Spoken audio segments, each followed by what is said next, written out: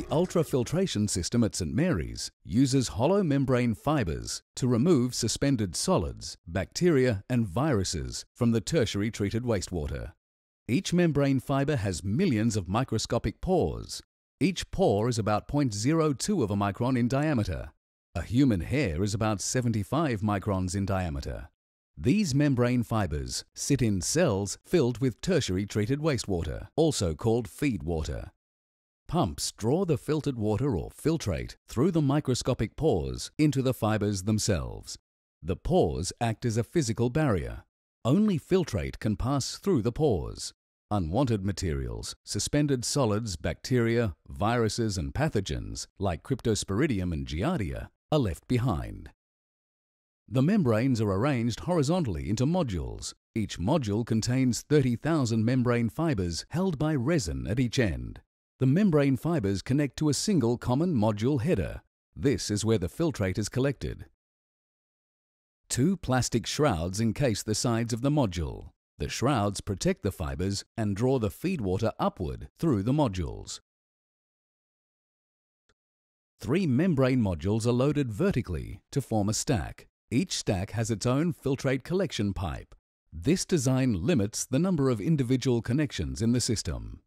There are 16 stacks, or 48 membrane modules, loaded into one cassette. A cassette is an assembly of membrane stacks. There are 4 cassettes arranged in one cell. There are 6 ultrafiltration cells. The design maximizes filtration efficiency. Tertiary treated wastewater from the feedwater balance tank is pumped to the ultrafiltration strainers. The ultrafiltration strainers remove solids, such as weeds and plastics, from the wastewater before it enters the ultrafiltration system. Stack collection pipes carry the filtered water, or filtrate, to a single manifold header on the top of each cassette. Feed water is continually pumped to maintain a constant level in the cells. The St Mary's ultrafiltration system produces 58 million litres of filtrate every day. This filtrate is then sent to the reverse osmosis system for further treatment. After a period of operation, the fibres become blocked by the retained particles.